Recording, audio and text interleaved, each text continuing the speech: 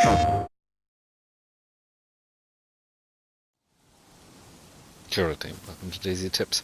Did you know that if you have a body of water, but you have no bone hook and no fishing rod, you can still catch some fish?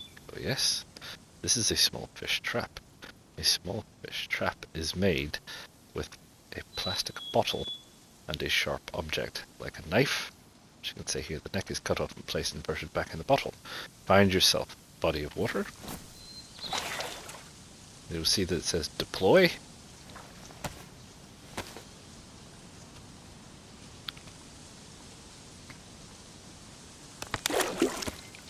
There you go. I have deployed my fish trap. Now, I am reasonably well informed that you have to move out of the area for these kinds of things to work and give it about 15 minutes. So I've got a little errand to do, but we'll come back in about 15 minutes. Okay, it's been about 14 minutes. Let's have a look at our little fish trap. It's got nothing. That's because we need to add a worm. Let's go add a worm. Dig in a worm.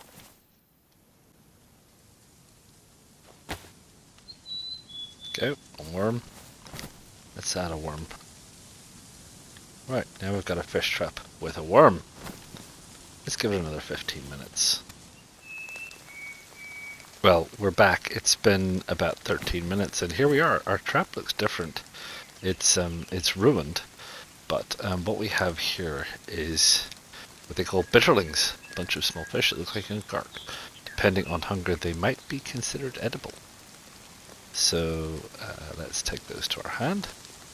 Bitterlings. Wonder how we cook bitterlings. Maybe we ought to find out, right? My fish trap ruined. Oh well.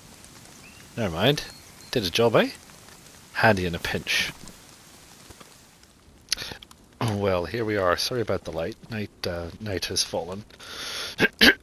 Pardon me. So, bitterlings. It says here that you can eat them just as they are, possibly. I also want to see if you can perhaps cook them. One wonders if they can be cooked.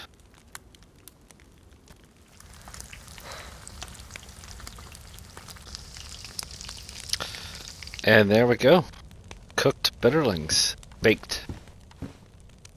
Yum. There we go. So there you are. All you need is a plastic bowl and a knife and arguably a worm. It definitely seems an awful lot more efficient at catching these things with a worm than without. So probably a good idea to bait your trap.